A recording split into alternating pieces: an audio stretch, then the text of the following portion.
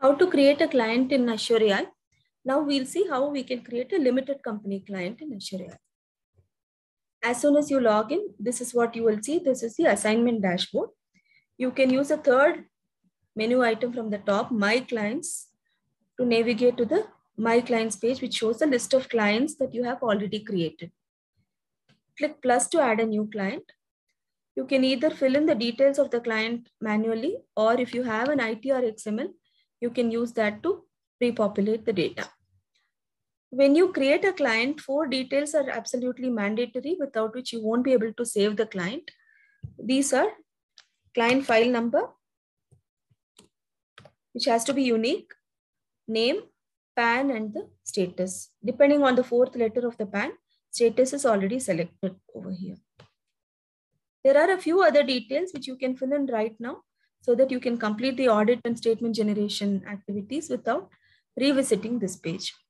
One such detail is authorized signatory.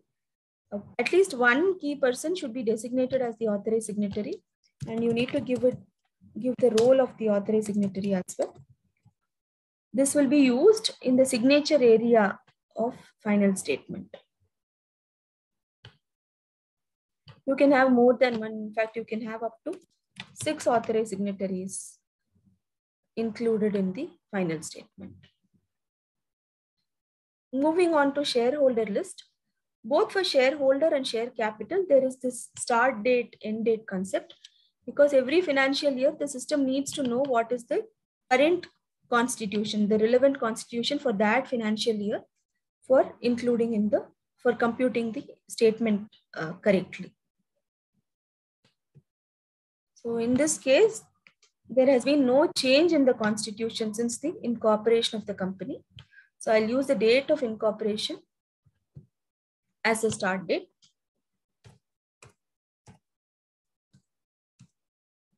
End date can be left blank. Only when there is a change in the constitution, you have to end date the existing records and create a new set of records with a new start date.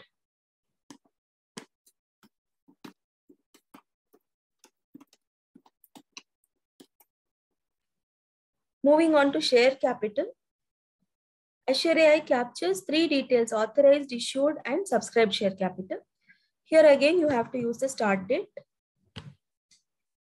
and give an end date only when there is a change in constitution.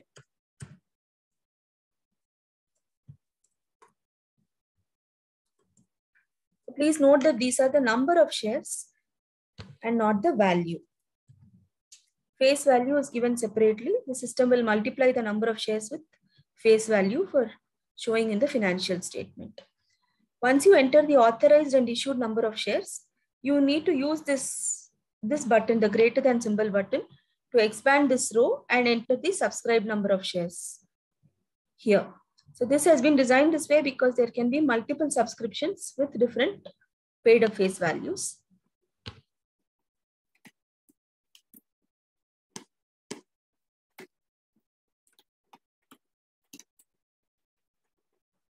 This completes all the necessary details. You can click Save to save the client and proceed. Thanks for watching.